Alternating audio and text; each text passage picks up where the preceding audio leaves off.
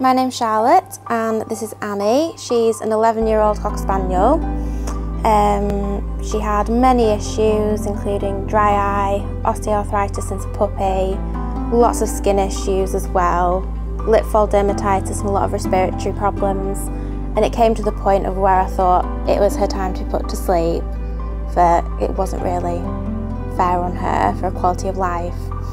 And then about 3 months ago, a vet came along with a machine called Bioresonance machine.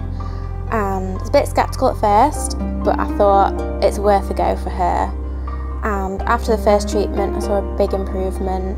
She was more lively, more playful, and her skin was improving. And then she's now on a 4th treatment, and she's about 85% better now. Mobility better, also skin and her allergies pretty much cleared up, and she's breathing a lot better. So I'd say if you've got a dog which has any problems similar or any chronic issues, then it's worth a go.